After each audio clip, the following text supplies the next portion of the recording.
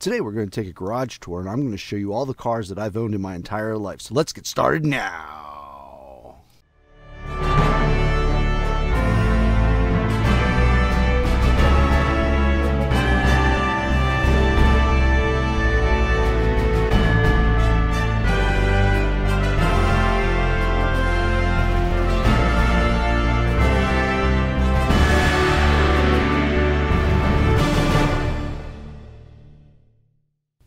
Are you looking for the best place to find area car shows and events in the Northeast? Well, the YouTube Pack has got you covered. YouTubePack.com has a tab down on the bottom here of its website called 2018 Car Shows and Events. And we're going to keep track of all the car shows in the Northeast that we can. And if you have a car show, make sure you hit the Submit Your Event link on the top. But what you'll find on this site is you'll find the shows that are coming up. So for instance, to show you, I mean, I'm sure a lot of you think January is a pretty slow month for the car shows. Well, look at all the car shows that we have in the Northeast just this month right here. There's quite a few. So we're going to keep track of them, and we encourage you to make sure that you submit your events with the link on the top. And you can actually get notifications of weekly car show events by coming all the way down to the bottom of any page and hit that, put your name and email in there to subscribe. One more thing now, if the YouTube Pack attends your event, you're going to be able to see, for instance, Vargo Car Show last year. These is a playlist of all the videos that I took at that event. And if there are other YouTube Pack members that you would like to meet, you'll see coming in, for instance, in January, Automania, I'm expected to attend. So you're going to be able to see which YouTube Pack members are going to attend which events there. And lastly, I just want to bring to your attention that if you would like to meet the members of the YouTube Pack, most of us will be at Motorama, February 17th and 18th. It'll be our first major appearance together, and we look forward to seeing you there. All right, so today we're going to talk about all the car shows that, or all the cars that I have had during my lifetime. I've had quite a few, and I'm going to show you what those cars are. I've had a lot, and I'll be honest with you, some of these cars I did not have very long. Most of them I did not have very long. So, just to kind of give you a look into what it is, there's going to be cars that I talk about and I discuss and I tell you some stories about, and there'll be cars that, yeah, they had a good inspection sticker, and that's why I bought them cheap. So sit back, enjoy, and at the end of the video, I want you to come down and tell me what your favorite car was. So make sure you comment your favorite car, and make sure you hit that like button and subscribe. All right, so let's get started. My first car was a 1976 Camaro LT. Now, this car was, this is the one that got me started on Camaros. I mean, it was my first car. It meant a lot to me. You know, it's really why I have a Camaro today, is because it was my first car. Now, the car, it was what they called bright orange. It was like a hugger orange, and I picked it up on Halloween in 1988. So when you're a new driver, you have what we call in Pennsylvania a Cinderella license, and at that time it was midnight. You were not allowed to drive after midnight unless you were coming home from work. That was the only exception, or one of the few only exceptions. And this car got the name the Pumpkin.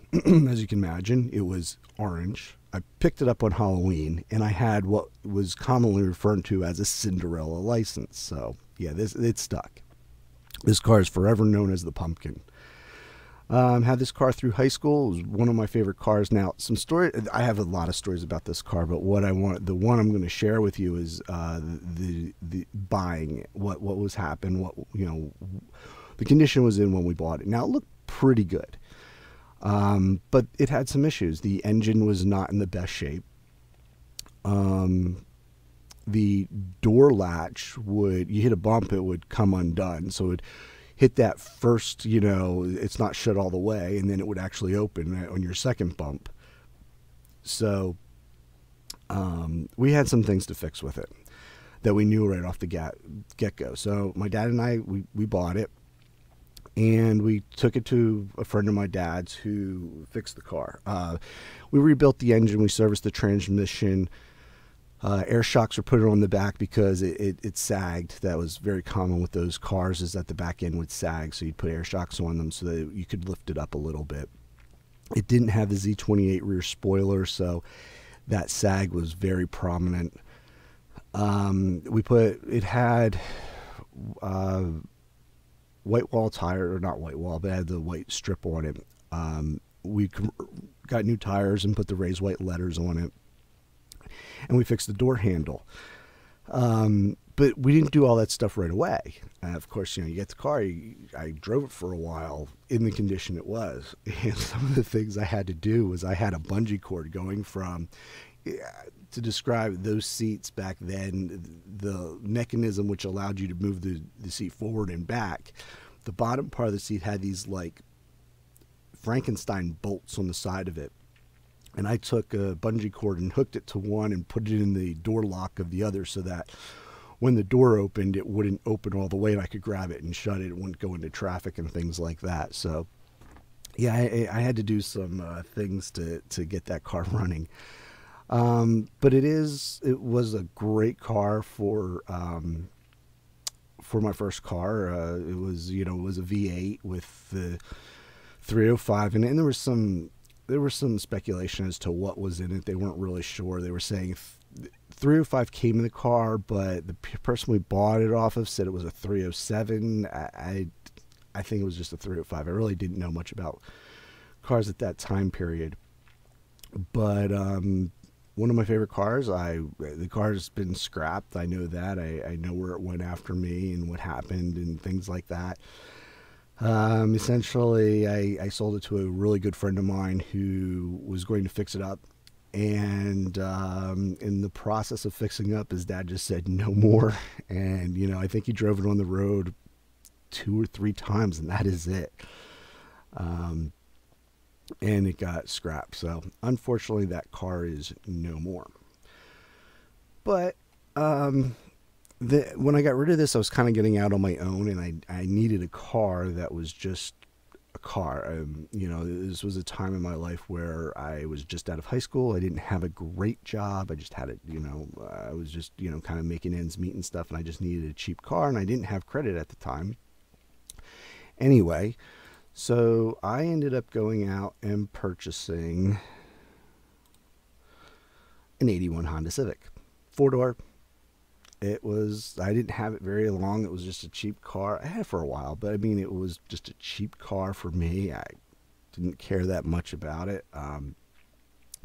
Didn't do any modifications, and this was a time period I did not do any modifications to my car. It was a series of inexpensive cars. I was in my late teens. I just needed cars that were cheap and in good shape. Typically the cars I bought were a couple $100s, and I wasn't going to put more into the car than I spent for it for repairs. I just drove it till it died, kind of thing. It was cheaper than I'd spend like $500 for this car and drive it for a year, if that.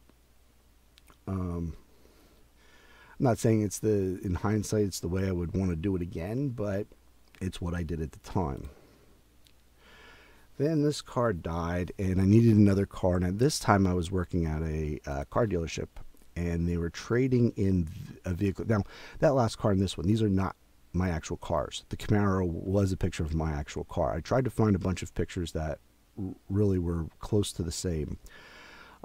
So this got traded in. It was a 76 Pontiac Sunfire, and it had a good inspection sticker. Couldn't pass inspection, but it had a good sticker, and I paid $150 for it. So for $150, I had like 10 months that I could drive this car for. So that's how I ended up with that car. Next, now I was starting to make a little bit of money, and I went out and I bought a 1976 Alfa Romeo Spider. Now, this car I had for about a summer. I started having some problems with it, and I took it back to where I bought it. I knew the guy I bought it from, the dealership I bought it from. And I ended up trading it back in, and I would have loved to have kept it, but it was given. So he said, in the end, I found out it was minor problems, and I would have loved to have kept this car, but I just couldn't because I needed a car. I needed to get back and forth to work. I was on my own. I didn't have any way to do it. So unfortunately, I only had this for summer, but I really enjoyed it. And my youngest daughter, I was showing her these cars the other day, and she said, yeah, it looks like the car you have now, the Bug. It looks like a smushed down Bug made into a convertible. And, it's kind of right. It kind of does have that kind of look to it. But this is the only Italian sports car I've ever owned. Next, when that went bad, I had to get something on that dealership lot. Now, this is probably a car that is not even close. Now, that Alfa Romeo is exactly, that is a dead ringer to the one that I had. This is not. I bought a 77 Pontiac Formula, not the Trans Am. However, it did have the shaker hood. It did have, the only difference is that it didn't have these panels on the back here where the fender flares in the back, and it was teal.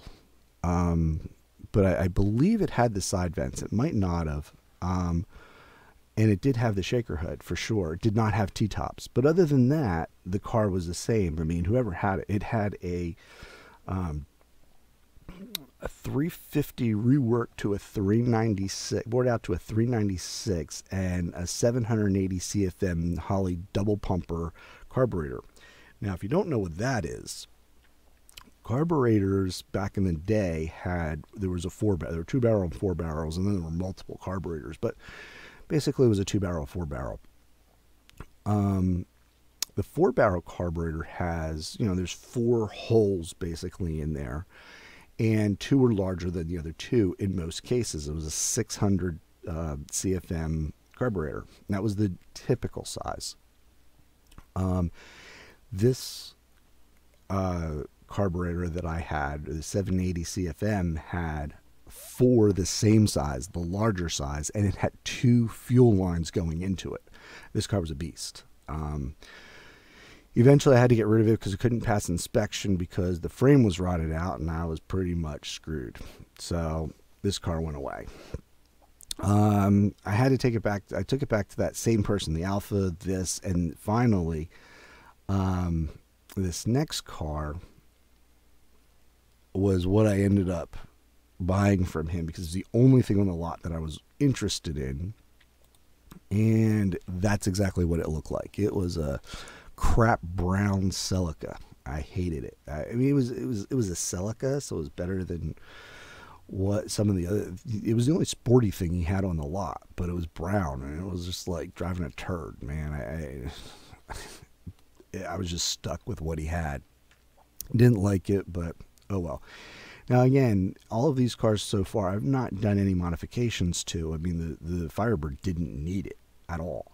So I didn't have to do anything to that. And then when it had problems, I could get rid of it. But I finally got rid of this, and it died. I needed a car, and my father's guy that worked in my father's business was selling a Horizon, and it was cheap. Again, I needed a car. This was cheap. So I bought this car to save some money. Drove it for a little while. Got good gas mileage. Pretty well. So I got rid of that, and I finally was starting to get a little bit where I could get a nicer car. So I got a Mercury. This was an early 80s, like an 81, 82 Mercury Capri, which was essentially a rebadged Mustang. Now again, this is way off from my car. My car was maroon, but this is where I started modifying cars again. Had this car for a while.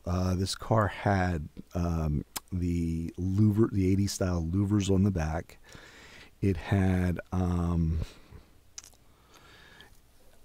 I put wheels and tires on it, raised white letters and American racing wheels. That's kind of what I could afford at that point. And yeah, it was popular at that time too. Stereo, cell phone. Actually, I had a car phone in this car. So those are the types of things that I did to this car, and I really liked this car. And when I was done with this car, I actually upgraded to an 86. And it did look like this. It was the Hunter Green. That's, if you can't tell, that's Hunter Green, or I think it is. It was very hard to distinguish between Hunter Green and black in the shade, and at night, it was only in the daytime you could tell the actual sunlight. You could tell the difference. But it pretty much looked like that. I had a little different wheels on. I think I might have switched over the wheels. I think, yeah, I did. I changed over the American Racing wheels onto this car. Headlight blackouts. I think I tinted the windows on this car. This car was good. The transmission eventually went. It got stuck in third gear and you couldn't get it out. And I just kind of, moved on. Had the car for a while. I was ready for something new, or different rather. And I got a very popular car at the time, which was I believe it was an 86 Honda CRX. And I did have the SI version.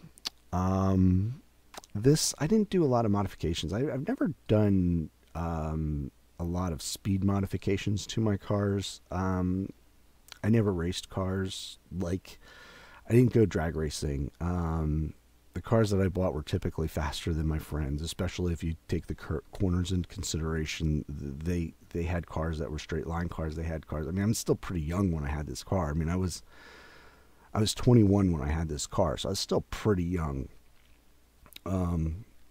But loved this car. Eventually, I did have an accident in this car, and it went away.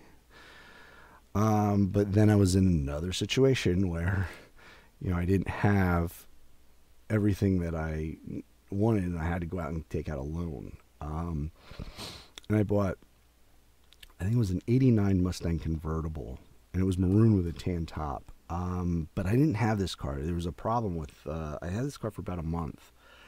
The bank originally approved my loan and then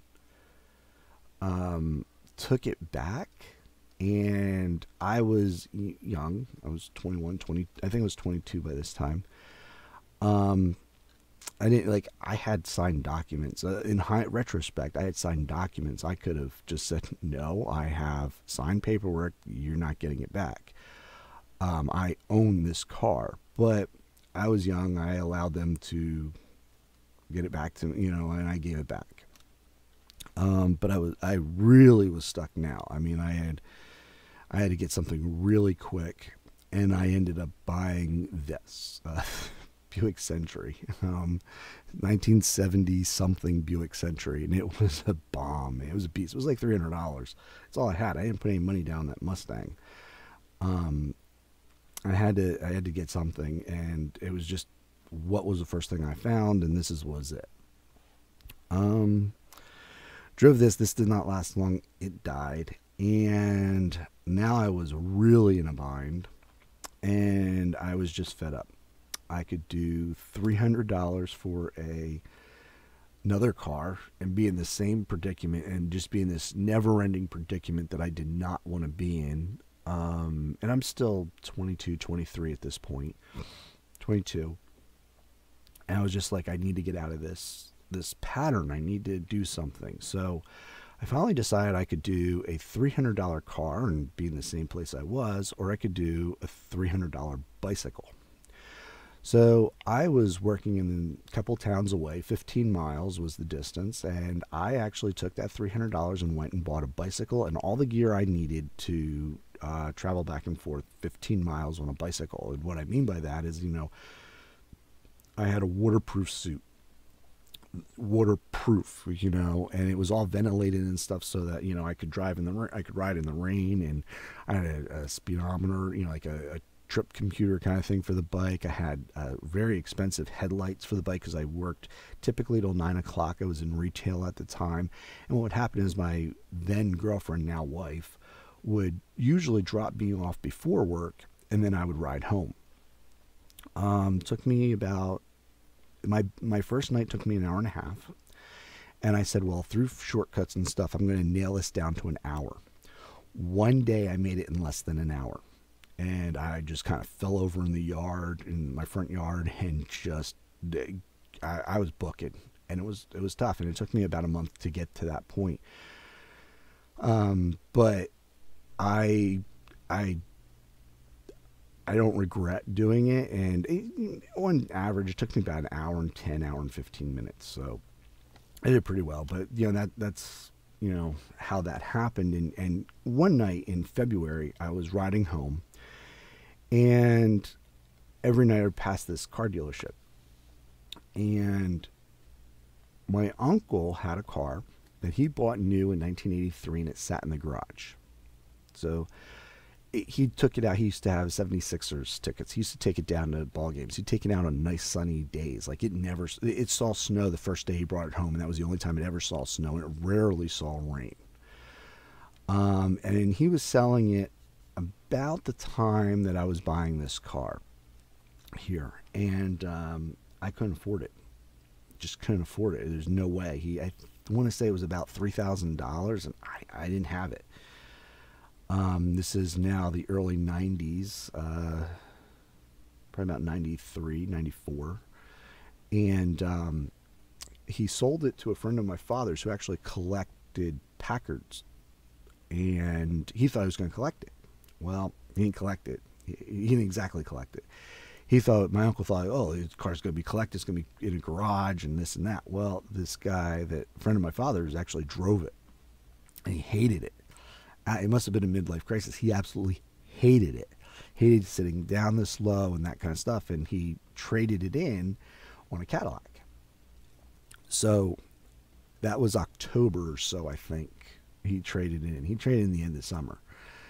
February, I'm driving by. I'm like, I wonder if I'm starting to get tired of riding the bike. I'm like, I wonder if that car's still here. So I look over and it's sitting on the front line. So I went home that night. I talked to my girlfriend, my fiance at the time, my now wife, and we decided to buy it. And it was a 1983 RX-7. It had low mileage. This, by far, was probably the best car I ever owned. Fun to drive, the whole bit. I regret selling it. The only reason I sold it was because we were expecting our first child. This was a two-seater. Couldn't have it. Just couldn't do it. In retrospect, I would not have sold this car. I would have kept it. It didn't have airbags. I could have put the baby in the front seat. For the amount of time we had it, my wife had a Honda Passport SUV, so we could have done. We didn't need it, but of course, you're a young father. No, you got to get something more family orientated, and I sold it. And I bought this. And again, all these cars have been representations, but my Z34 looked exactly like this. It was a 91, I think, Lumina Z34. It was only made for 3 years, and this was a really nice car. I like this car a lot. It's kind of would have been the predecessor to the Chevrolet SS. The car, and that was a coupe. This was the NASCAR car. This is the car they used in NASCAR for their body style. The problem with this car is that the engine was a high output engine and didn't last. So on average, the engines last 100,000 miles, and at 100,000 miles, mine gave out. Right around 100,000 miles, mine gave out. Still owed on the car. I mean, it was a mess, and there were other things going on in my life when it finally went. But I had plans to modify this car. It just never happened. I wanted to ram air it. I wanted to do some modifications and stuff. The engine was just too high output. Really, it's a good thing I didn't. I probably would have went a lot sooner because it was already the motor in this car was already tuned to do that. I actually didn't put this in very many cars. I mean, it was only this and the Lumina Z30, Lumina 3.4. You could get in the Lumina. Normally, the Luminas came with a 3.1. Then they made the Z34 as the upgrade to it, and then they came out with the four-door version with a 3.4 liter. But it was a high output engine that just didn't do well. It didn't have the reliability of the 3.1, so they got rid of the engine pretty quick from their lineup. So, again, I'm at a point in my life now, again, where a car went bad and I need to just get something. So my father actually purchased this car for me and gave it to me. This was a Pontiac Sunbird, basically a Cavalier, but it had over 200,000 miles on it. Still ran well. It was the base model VL, value leader. But it got good gas mileage. It ran and it got me back and forth to work. And, my wife had a brand new car during this time. By this time, I'm married and we have kids, and my wife had a brand new car. At this point in my life, my cars were all, they were all commuter cars. They were all cars to get me back and forth to work. We had a car payment of probably $400 a month, and that's where we were. We had one nice car, and then we had my car. Getting married does that to you. You end up with your wife getting the better car. Eventually that went, and that went, and then I was riding a bus back and forth to work, and I was stuck in retail in a job I hated, but the problem was that I didn't have a car to get back and forth to work. I needed a car to get back and forth to a better job, but I didn't have the money to buy a car. So it was a catch-22, and we decided to buy a motorcycle. I ended up buying a motorcycle. It was the summertime. Actually, it was Father's Day I picked it up. So it was middle of June. I don't remember if it was the end of June or the end of July. I had a new job. And I was riding the motorcycle back and forth to work. I still had the waterproof outfit from riding my bike, even though that was years ago. I still had that, and I was using that, and I was riding the motorcycle back and forth to work. By fall, it was time I needed a car, and I had a good job at this time, and I went out and I bought a Ford ZX2. And again, I worked like 30 miles from home, so this is great. I got over 30 miles per gallon on this car. I mean, like 32, 35. It was a great little car, a little sporty little thing. I mean, it wasn't any performance thing, but again, it was a commuter car. It was a good one. It was fun to drive. At least it was a little sporty. On my way to work one day, somebody rear-ended me and pushed me into the car in front, and that was the end of that car. But at the same time I had that car, I had this car. This van.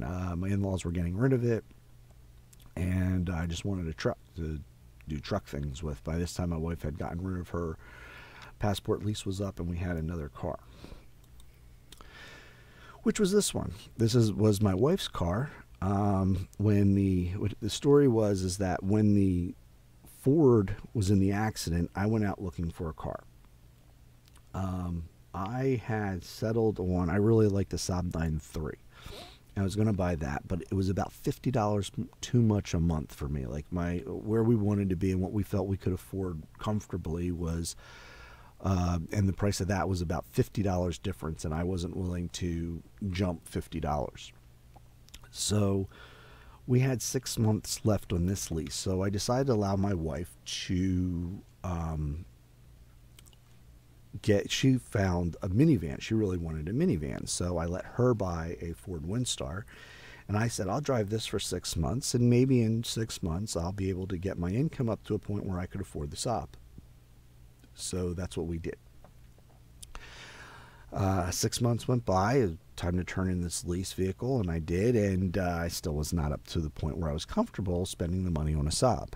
So I went out looking for cars, but I wanted all the toys, and I ended up with a Mazda 3S. So it had the S motor, the little better, sportier motor. It had everything: heated seats. It was a stick, but it had the leather heated seats, GPS, the remote door lock and unlock, and all that kind of stuff. So the bigger wheels, the Xeon headlights, and I bought this car. However, at this time, one of the reasons I bought this was now we were expecting a second child, and I wanted 4 doors. It was time for 4 doors. The problem with this car was it was the first year that this car was built, 2004. It was a black car, black leather interior, and the air conditioner couldn't cool off the interior. I mean, literally it'd be a 90-degree day out, and you couldn't get it below 90 degrees. So it ended up getting purchased back under lemon law. So that car was gone. And there were some things happening at the same time in my life. I was riding the motorcycle and I got into a motorcycle accident. And my wife was like, no more motorcycles. I said, okay, in that case, I'm buying a convertible.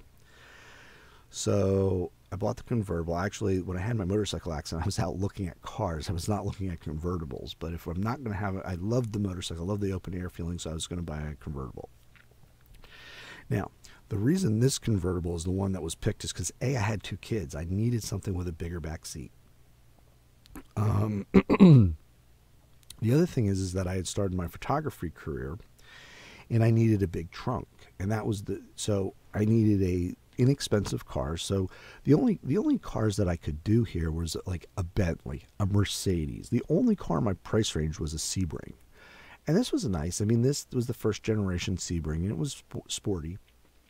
It was the limited version, but it had a big trunk. It had a decent sized back seat that my kids could be in. So I bought this. Drove it for a while. It was a good car. And it was parked one day and somebody rear-ended it. We had, so it was totaled. My wife had 6 months left on her minivan. I didn't want to go out and buy another low-end, piece of junk again. It was my wife's van was almost paid off. It was time for me to be able to buy a new car again. We had decided at that time that we'd always have one new car payment and keep it for 10 years. Which, by the way, never worked out, but that was the plan. So I decided there's a bus stop 2 blocks from my house, and it took me right to work, literally right outside my building. And I'm like, I'm going to take a bus for 6 months, and then I can buy a nice car. So for about 4 months, I took a bus. And I then purchased this car here, another Sebring. Now, I will never buy another new car, ever. My wife, maybe I'll buy one for her, but I will never own, and I will never purchase my own brand new car. I seriously doubt it. This car I bought in 2010. It was a 2008. Now, again, I was in the same situation. I needed a big trunk. I needed a large enough back seat for kids. So, but there were other things I wanted. If I couldn't have stick, I wanted the auto stick transmission. I wanted a hardtop convertible, and this fit the bill. So I had to buy the 2008. I did look at a 2010. I bought this 2 hours away. My wife was pissed. She had to drive me 2 hours to pick up this car. But I drove, I went to a local dealership and looked at one. Brand new, this car was $40,000. I went down. I bought it online. Went down, test drove it before I signed the paperwork. Enjoyed it. I paid $17,000 for this car. It had 8,000 miles on it. 8,000 miles. It's not even broken in, and it had, that type of thing. It was just ridiculous. That's why I will never buy another new car. You buy a 2-year-old car, you lose half the value of it, and you still have a brand new car. So that's how I bought that. Now that we ended up getting rid of, wasn't working. I had to sell it. Just kind of making sure I had ends meeting. And when I got another job, I had to travel. And the traveling I did was up and down the whole East Coast. I was a photographer. I had to carry a studio. I had to carry computers and printers and all kinds of stuff. So I was looking for something that was good on gas and had a lot of storage. So I ended up with a PT Cruiser. It was a great car for what I was doing. I took out the seats in the back. I actually just piled everything up. It filled up almost the entire back of the car. And I traveled from Massachusetts down to South Carolina, out to Ohio and Kentucky and those areas. I mean, I really took it all over the place. It was the perfect car for that. Eventually, I gave up that job. I wasn't working out the way I had hoped. And I was back home. My wife's minivan had died. And we were stuck with this, which was okay for around town, but I wouldn't take it anywhere. It was going. So I got another job around here, around my home, and I was going back and forth there.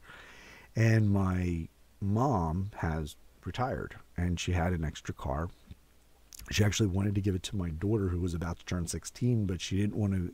She knew she wouldn't be able to give my other daughter a car when she turned 16. So she felt, well, she'll give it to me, because when we're down to one car, it wasn't in great shape. So I gave this to my wife.